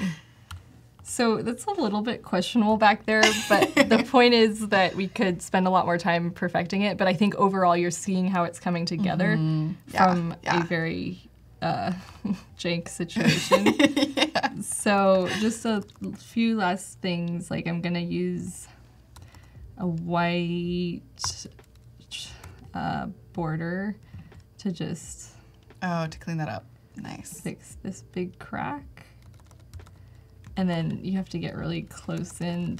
This is, I would, like a polygon kind of contains it so it doesn't go over the edge, and then you could just clone it into that corner. That's probably the easiest way. And then extend the blue a little and clone again. Yeah, that looks, Yeah, that looks better. Gregory says, I followed you on Instagram. You're a crazy color and saturation lover. That's right. Yeah, that is accurate. V accurate. Okay, that was not... Wait, what? See, I'm like doing something funky with these. Maybe, I don't know what I'm doing. It's okay. I just need to clean this up. There you go. Aw, Kevin says, she's teaching me so many Photoshop photography hacks. Literally, thank you. Oh, I'm glad. And if you want more, you make sure to go to her website because she's got a lot of tutorials on there. Yeah. And even tutorials like with like editing her kind of style, especially with her presets too, if you end up getting them. Yeah. She shows you how to edit with those. So definitely check her out. Thank you. And watch her tutorials. So how much time do we have until? We've got about 10 minutes until we do portfolio review. So if you haven't submitted, submit. So I think I'm just going to jump into the next one. Perfect. I think we've done a decent job here. There's still couple little things, some tweaks to be made, but you can see how we transformed that into a reasonable set instead of like, you know, missing edges and missing tiles. So it's a process, That's awesome. But it works. That's beautiful. And I really appreciate the techniques that people mentioned. I'm going to look into those. Yeah, there's so much out there, and there's so many different ways of getting to somewhere, you know? Yeah, way too many ways. So many ways. So this is a really fun, I don't normally do engagement shoots, but these people came to me and they were like, I love it. We want to do an engagement shoot in an antique shop with our cat. And I was like, love it. Yes, please. Yes. So these colors are a little bit of a challenge because they're like so strong and so, I mean, they're complementary, but like they're also very distinct. Yes. So I just love that cat's pose. I know. In there. It's perfect. Right. So that preset isn't the best right now, but we're going to tweak it and decrease the brightness a little. And let's see, I think we want the red to be a little bit less orange, a little darker. Oops, wrong way. Let's see what the orange is doing.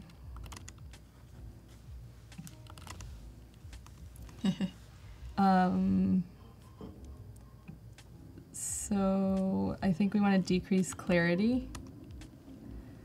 And I keep going back and forth between darker and lighter. Yeah.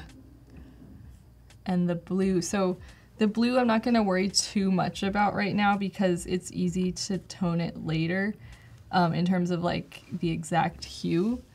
And I'm going to show you something if we get to that about how to keep your color consistent between multiple images. Gregory's, I assume you have your own Lightroom presets. Yes, she's got presets. If you want they're right here. Pop candy presets, you should head over to her website because she sells them on there. So yeah, they're super fun. I have them and they're the best. They're so fun. You. And you can use, if you're listening, you can use code YouTube, all caps, for 5% off. Nice. You can also get that on my YouTube channel. That's the name. Nora has a question. How do you get your inspiration? I would say it comes from a lot of different places. I can even be inspired by other, I mean, not even, like this isn't a novel thing, but I get inspired by other forms of art, like music, sculptures, architecture, just paintings, you know, 2D art. And I think having an interdisciplinary approach is the best way to do it because that culminates in your own unique vision. Because if you're just like scrolling through Instagram or Pinterest and saving all the photos you like, you know, you might just kind of regurgitate that eventually and everyone's just doing the same thing. But if you just fill yourself with all these creative inputs and experiences, like, you know, just drive a different way home or, you know, go somewhere new. And like, I find myself inspired by locations a lot. So if you find a cool new location, that's always a very good place to start for inspiration. Yes. I like that part about you saying drive somewhere, like drive a different way home. I love that. Switch up your routine. Yes. I don't follow that advice as much as I should. Because who really wants to drive a different way home from the grocery store? I know, and get lost. I depend so much on my GPS. Oops, I forgot to hold this one down. It's so much when you're editing in front of people, you're like, where are my fingers? What? Where am I? So I'm selecting these edges, and I'm going to do content-aware fill.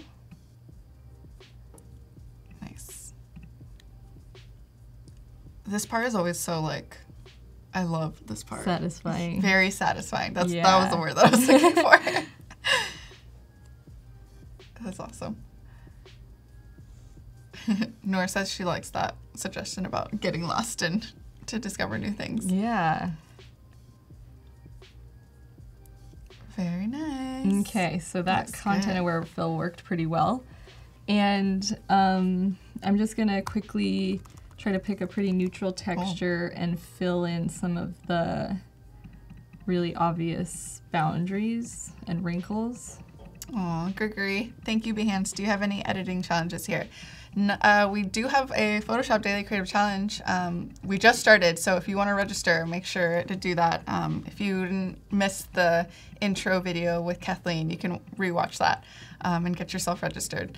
We start with one tomorrow, so make sure to tune in tomorrow as well. And if you're streaming on YouTube, head over to Behance because that's where all the action happens and you can watch the chat and everything. So cool. Okay, so I just cleaned a lot of it up, but now what I want to do is I'm going to go to Quick Select and do Select Subject. And this particular technique is something I found on like a written tutorial. Like I just searched how to make your seamless less wrinkly or like whatever in Photoshop. And I came across this. So awesome. I'm gonna try to select like as much of her hair as possible. Although this technique is actually useful for like taming flyaways too, in a subtle way. But you just have to be careful. Looks pretty good. So now I'm going to do Command-Shift-I, which does the inverse. So now I have all the blue selected. And it doesn't matter too much because I'm picking a pretty like common blue, but I'm just selecting just those little these bits. tiny bits. Yeah. Nice. And I'm not gonna worry about this part. And now I'm gonna select a mid-tone, so like right here-ish, and not too bright, not too dark. And I'm gonna go back to the brush, which oh, you know what? The reason I think I was in pencil before. That's why it wasn't going soft. Oh, interesting. Let's see. Yeah, that's better. Nice. So what I'm gonna do now is decrease the flow and opacity to like 40-ish, 50-ish%, maybe more on the flow. And I'm just going to brush over the blue. It's so fun. To even it out. And you don't want to go overboard with the shadows because obviously shadows are natural. But if you were going for like a super flat, like crazy... You could really just take it all out. You could also just copy and paste your subject onto a flat blue background. That's true, but, but that's no fun. Yeah. The shadows give it that bit of like, you know. Yeah. And also keep in mind as you're doing this, like, it won't apply more until you unclick. So like, if I just keep going like this while holding down the click, it just won't do anything more. So I just have to like keep stroking it. Anyway, so I'm just gonna keep just adding a little bit. And just evening out that shadow a little bit because I don't like how harsh it was. And that could have been achieved by having them further away, but we were in a very limited space. And see, this is what I mean by like, you could kind of just paint over some of the hairs if you didn't want that, although, yeah, it does look pretty natural. So that's one thing to keep in mind. I'm just gonna try to do an even stroke over the rest of it. Nice. And that looks pretty good. Yeah, that looks awesome. So I think we're just gonna save that.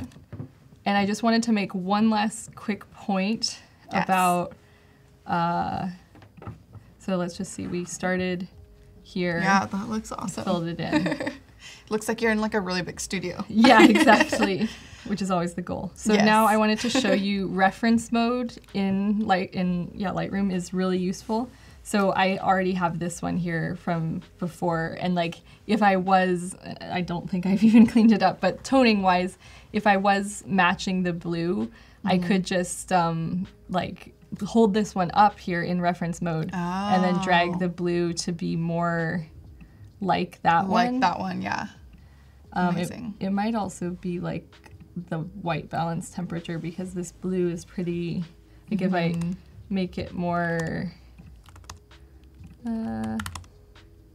you know, it's just going back and forth, finding what works best. But you can just make sure that the colors are cohesive, which is especially important in this kind of setting. Yeah, yeah.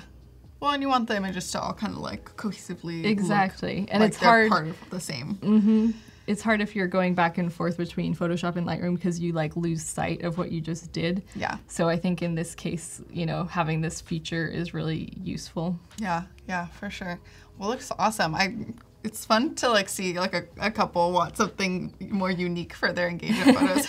Yeah, exactly. And like in studio and like just with their cat. It's so fun. Yeah, I know. Like I want engagement photos. Did you have like how was the inspiration? Was it just you guys kind of came up with stuff together? Yeah, they kind of had their own ideas to begin with, and then also I kind of came up with the color palette and but yeah, they're both really stylish, fun people to begin with, and they were having a wedding in outside of Palm Springs at like this colorful desert inn. Fun. So love it. Well, it looks really good, and with that, we are ready for portfolio review. So we will be right back. Cool.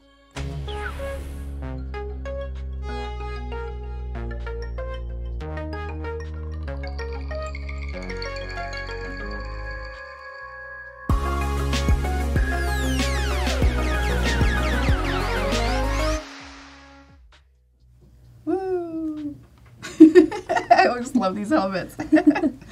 Okay, we're good. Whew.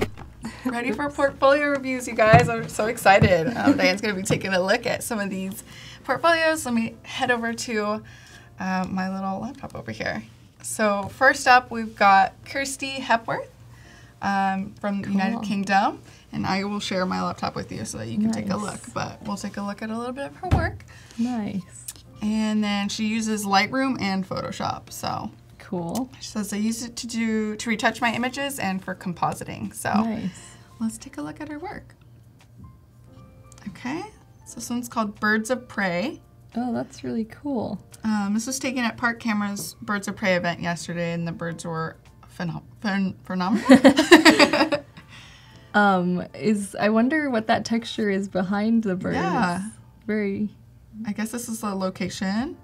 Oh, that's And then cool. here is her photo. Yeah, I wonder what texture that is. It's it's very hard to tell what it is, but that's what makes it cool and interesting. Like kind of rocks and like mesh or something. I'm thinking maybe that's the composited part. Yeah, maybe brought over some texture from somewhere else. Yeah, that's really cool. And composited it in there. And I love the positioning of the owl in the black space. It stands out really nicely. Yeah, it does. It's very contrasted, the white and the black. I wonder what's on what this is. Yeah, maybe so it doesn't fly away. Yeah. The leash. That's so cool. Awesome. Let's take a look at some of our other stuff. Oh, I see. Okay, so this is for one of the daily creative challenges. So here we go. I'm seeing a pattern with the birds. Yeah. We like birds. Yeah, that's cool. That's awesome. And I like how you kind of made it a little surreal. Like at first you're like, what's happening here? And then you realize it's like birds in a pond, but you don't it's not like your ordinary birds in a pond picture. Oh, nice. I wonder if this, oh yeah. Okay. Ooh. I love that. That's a cool setting. Great contrast, and I love the ripple texture of the water. Yeah. This building looks really cool. Yeah, I know. This kind of has like a Ansel feel in a way. Yeah. It's because of the richness of the blacks and. Yeah, totally. Yeah, that's awesome. Cool. Let's see. Ooh, this is fun. Oh, interesting. Wow, that's such an so interesting combination. Yeah. Like the spiral ring of a notebook, some eagles, and some cool boats. Like bubbles, and then there's also like a kind of like a painted texture in the background too. That's which is kind of interesting. Like it ties the water in from the other shots. It's very fun. I like that they're like the images are kind of overlapping too. Yeah. Like you can see some of the texture and exactly. Fun. I wonder if I would have maybe made these two kind of look very similar in size. Maybe making one a little bit smaller or something. Yeah, I would almost make the eagle one, this one. Yeah. this one bigger. To kind of fill that space. But then again, you don't want to lose the boats. That's true. So I don't know, maybe move that one more into the empty space and make the bald eagle smaller or something. Yeah, for sure. Just to create some contrast in composition. I'm curious what the inspiration was for this. Yeah. Okay. Seaford, East. This is some fun little texture. I like the colors. Yeah, that's cool. It's almost like kind of looks like a painting. Yeah, I was gonna say like a watercolor of the ocean, which I'm assuming maybe it is the ocean. Yeah. Cool. All right. Let's see. Ooh, I already love this. Yeah. Oh, that's a nice shot of a butterfly. Yeah, that's beautiful. Yeah, Kirsty, you must be really into nature. Yeah. I love it. It's really pretty. Love these colors. I love that interesting vignette, like a light leak vignette. Yeah. Kind of has that film look. Yeah, I don't think I've ever seen that before, so that's really cool. Like a vignette like that, yeah. Usually it's kind of just darker around the edges or white. Or there's a light leak on one side, but not all around. Super fun. This was taken last night, and it is the sun going down, looking over to the top of church. Fun. And I think this is the one that she's talking about, actually. Oh, yeah. So pretty. Yeah, that's a nice sunset. This is really nice. And I like the graininess of it, too. Yeah, me too. It looks very film-like. I wonder what she captured this with. Yeah, I'm curious too. Like if a lot of it was adding texture in Photoshop, or if it was like actual in-camera kind of stuff. I know I always like have to bump up the ISO. Yeah, that's true. That's true. Beautiful. I love the colors. Oh, I didn't even see this. Oh yeah, whole part of our it. screen is not big enough. I know. This looks great. I love this leading line right here. Yeah, that's a great addition to the Beautiful. perspective. Yeah, that's awesome. Ooh. Ooh, a windmill. Ooh, windmill. I love windmills. I love that. It's like creepy and cool at the same It time. almost looks like a cyanotype or Yeah, whatever, like the blue undertones. The blue. That's cool. Yeah, I feel like a lot of her like work has this film-esque vibe to it. Yeah. One thing I would say about this one is I love how the windmill is filling the negative space, but if the bottom, that windmill thing, the flap was a little bit separated from the clouds, I think it would just be slightly stronger. Like I love creating separation between elements of interest because then it's just, you see two distinct things. Yeah. Good point. That's awesome. Looks beautiful. Yeah, I definitely agree with you. The cyanotype, that's it's giving me those vibes. Yeah. All right, we've got another shot. That's cool. I love how you can slightly see the sunset in the water. Yeah, right here peeking through. It's beautiful. Awesome. Oh, that's so cute. Where was this? Yeah, I mean, maybe all it this? said, but Yeah, I don't know where that is anyway. I love this. That's so cool. cute. I love the black and white too. Yeah. I don't know if like if it was even possible to get somewhere else, but like if we could have just been slightly over to like see the seal a little bit more head on, I think it would have added some character to it. But I mean, it's an amazing image. Maybe you couldn't even get over maybe that way. Yeah, definitely. Looks good. All right. Ooh, I love this. Oh, I love how the birds I are love filling this. that gap. That little space. And it in almost looks like a collage, like the edge of something is cut out in a ripply way, and that's really cool. Yeah. I like that there's the darkness up here and at the bottom too. And these little silhouettes. Yeah. They're so fun. And pretty color too. I wonder if I would have, this is my personal thing. I love cleaning up stuff too and like making things a little bit more perfect, but wonder what it would look like if maybe some of this, some of these little clouds right here were just I think that removed would a have little bit. It would have made it like a little bit more graphical, like less nature photography and more like abstract. Yeah. But also just like And kind of minimal. Yeah, exactly. Cool. All right, got a couple more. That's interesting. That's a cool texture. That would be fun to incorporate into like another a double shot. exposure type of thing. Yeah, double exposure. Yeah. Kirsty, I wonder if you've done any like other double exposure shots with nature. I think it's really fun to mix photos like that. Yeah, exactly. Cool. Some fireworks. That's fun. Yeah. I love how these like little lights like Yeah, lights. it looks like some type of metal sculpture. Yeah. Very nice. Okay. Another windmill. Another windmill. Love it. Oh, there's like a kind of painterly texture in here too that's as well. interesting. It gives it kind of an old quality, although I'm not sure. I feel like the other one was more clean, and I'm not sure the texture adds that much to what would have been like a pretty clean photo. It's an interesting experiment, yeah. Yeah. Cool. Ooh, I love this. That's really cool. That's very Van Gogh. Yeah, very Van Gogh. I can see where the inspiration came from. That's really cool. Yeah, super fun. Lots of nature shots. Love it. Yeah. And I'm gonna jump into one of her other projects. I'm curious. Beach at night. Ooh, okay. That's cool. I wonder what that stuff is in the sky. Yeah, probably just like little sparkles or something. Maybe added in Photoshop after. Maybe the idea is beach at night, like it's actually daytime, but she's adding stars. Yeah. Fun. Oh. Oh. Is this Wait, like... is that it? Is that it? Is Toilet that a toilet seat? Or a toilet. That's really hilarious Oh my if it gosh. is. I love it. And I love that there's just flowers coming Yeah. out. I mean, honestly, that's not a bad idea for like a planter in your backyard. Yeah, actually. Like a spray painted toilet. Yeah. I don't know, maybe not. So fun. Flushed with success. Oh my god, that's amazing. Chrissy. Great fun. That's so funny. All right, we've got another little composition. Sunglasses.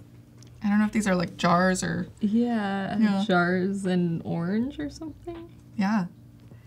It's interesting. Ooh. Oh, this is fun. I love that idea. Love this. I love like the idea of cutting something out and holding it in the frame. Yes, yes. Which you could also do in Photoshop. Maybe this was done in Photoshop. Maybe this was done in I don't know. Photoshop, yeah. But it looks cool. I love that. Yeah. It's so fun. Right. And that's it for that one. Cool. Yeah. All right. Well, that was really awesome. We're going to jump over to our second portfolio. Thank you, Kirsty, for submitting. This was fun. Yeah, I would say just definitely play around with, the textures and maybe removing a little bit of texture from certain images or... Yeah, I think you'll eventually find the balance of what's too much and what's too little. I think you've done a good job so far. Yeah, your colors are beautiful. I love the colors of all the shots. And you clearly have access to a very beautiful place. Yeah, wherever you're at. Cool. Thank you, Kirsty. Okay, and then we've got our second one. Brent Fox. He's a creative art director. He loves to do it all. Wahoo Studios, maybe that's his agency or maybe where he works at.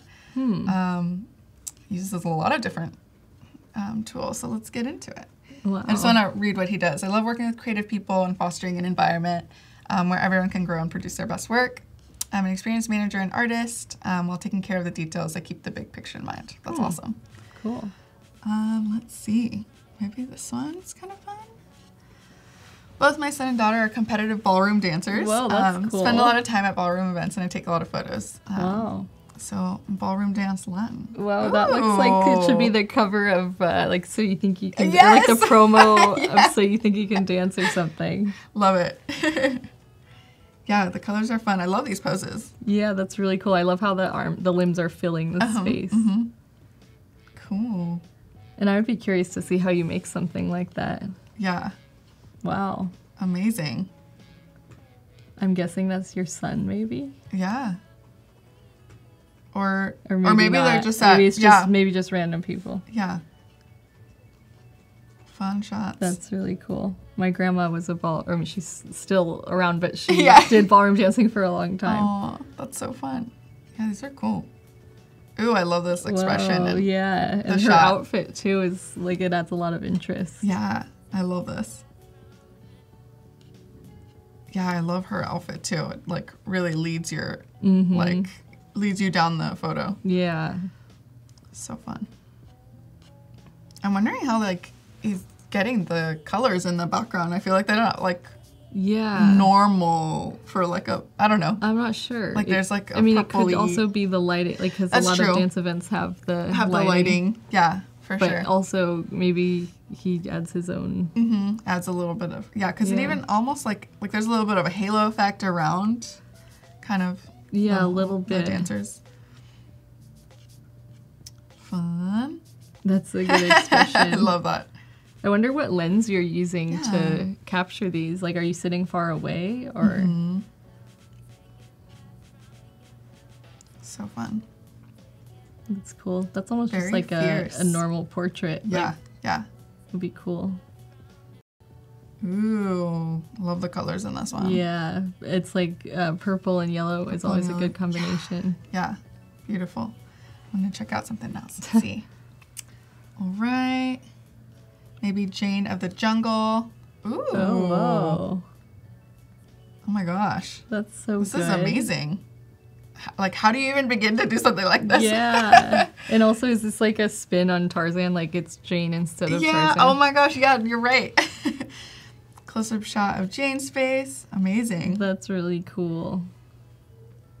I wonder what programs reused. Yeah. If it's just all Photoshop or a combination of. Yeah, I don't cool. know. I find illustration so fascinating because I can't do it. I don't like. How do you even come up with the stuff in your head? Like, Yeah. Oh, he It's so said he insane. uses a telephoto lens so Oh, he can get nice. closer stuff. Thanks, Brent. This is awesome. What? Yeah, I'm curious to know what programs you use for this. This is beautiful. Like so much detail. Yeah. Oh, Oh, okay. that's Oh my cool. gosh, I love that you shared the process of this. process. This is so cool. That's really cool. Oh, and adding the Wow. light. Yeah. I'm just gonna get in close real quick. That stuff is painted in Photoshop. Oh my gosh. Wow. Amazing.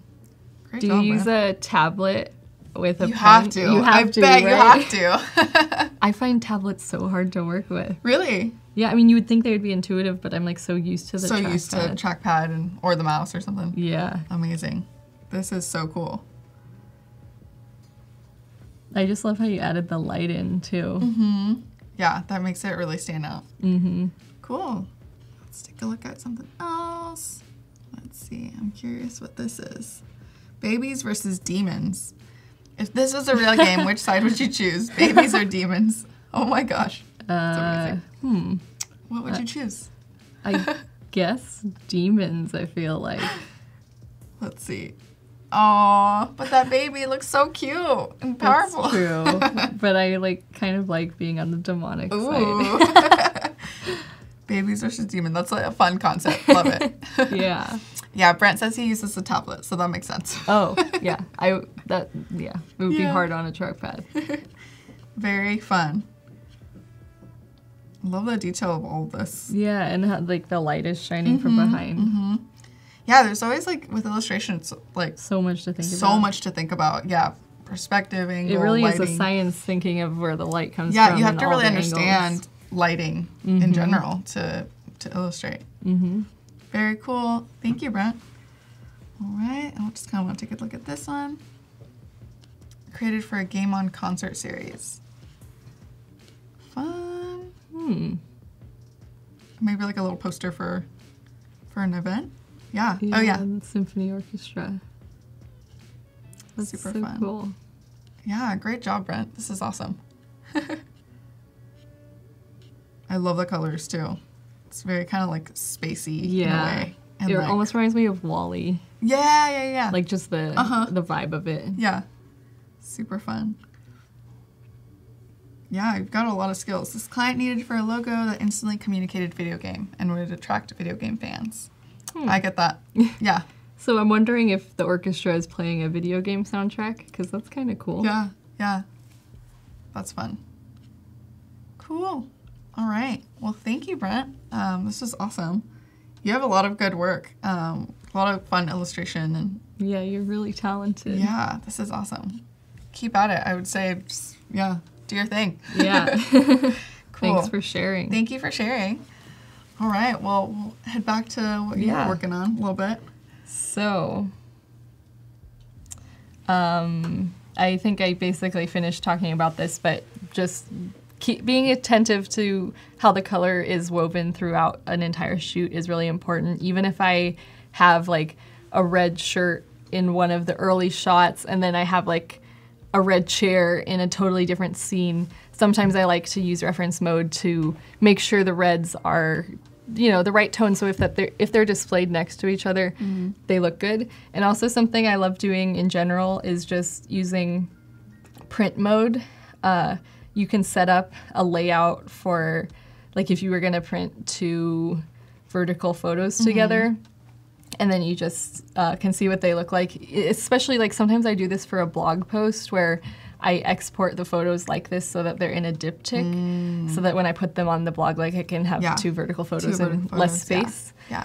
So, in this instance, I might go back to reference mode and adjust this blue to be more like this. To even more like that one, yeah. Even though these are separate shoots, but just for an example. Just to kind of match it or have them be together. Yeah, and be look cohesive. good together. Yeah. And also, social media wise, on Instagram, I think of Instagram as one of my main portfolios because that's where I get a lot of my business from, and Instagram is pretty much the main source of everything for me. So I try to like keep my colors consistent. And I admittedly don't like do this cross-checking between lots of shoots, but I think I just mentally try to keep track of what kinds of blues and reds I use in general. Yeah. And the presets help with that. Do you think about like color when you're shooting in regards to like your editing?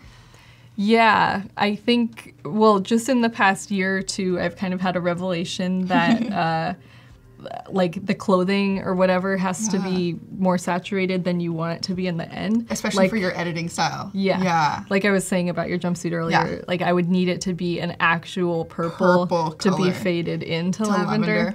So that's a tricky thing to navigate sometimes, because like sometimes I think I found the perfect outfit and then it's a nice pink, but it's actually very pale and it just kind of washes out, or something like that.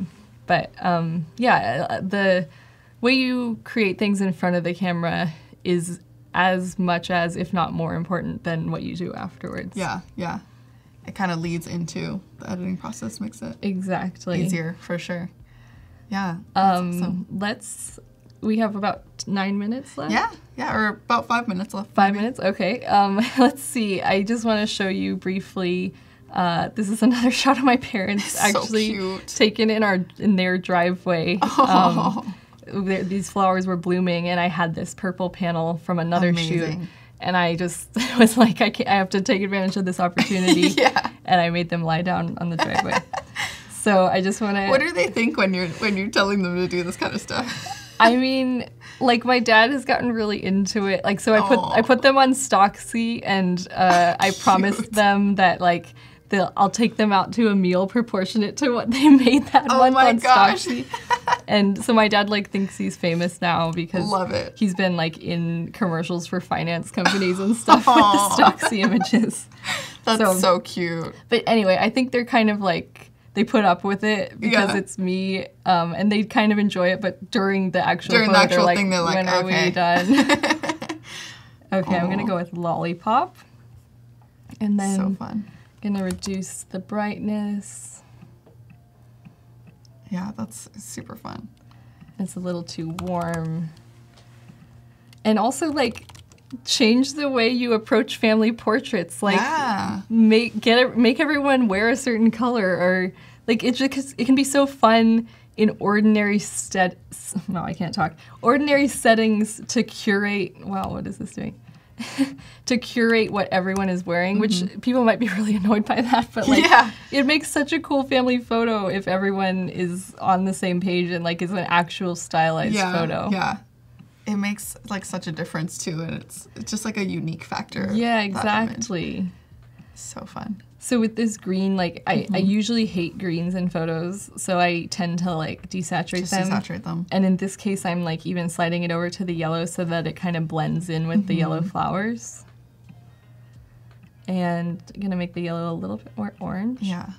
And then again, his pale green shorts. I made him wear the same outfit as the other shot. I'm just gonna paint some color in there. Let's bring it back a little bit. Nice. Because I think it adds something versus just looking kind of pale. And that's looking pretty good. The purple, I can't decide what's too much. Just kind of eyeball it sometimes. And like, if I brought this all the way down to like no red saturation, that looks kind of nice, but also like having that warm undertone is just appealing to me, so I'm gonna leave it like that. Yeah. I'm gonna clone out this like random rock thing. Someone said, Julian said, Dwayne Hansen is her inspiration. Do you know who that is? Dwayne Hansen? I don't know. I feel like you've got like Jimmy Marvel vibes. I do love the like Jimmy Marvel. Yeah. But no, I'll have to look up Dwayne Hansen. Dwayne Hansen. Okay, cool. Awesome. Well, we're just about up. Yeah, I don't have time to extend the edges, but I hope you enjoyed what you saw. And tomorrow we're going to get into really fun stuff too, like making clones, not like cloning, but making multiple people out of one my God, person, amazing. and adding some creative interest with graphical elements. So tomorrow should be fun too. Yeah, tomorrow's going to be fun. And yeah, tune in again, behance.net/live. Make sure to go follow Diane on Instagram and check out her website because she's got a lot of fun stuff on there. But we will see you guys tomorrow at 9:30. All right, Thank you. thanks for tuning Bye. in.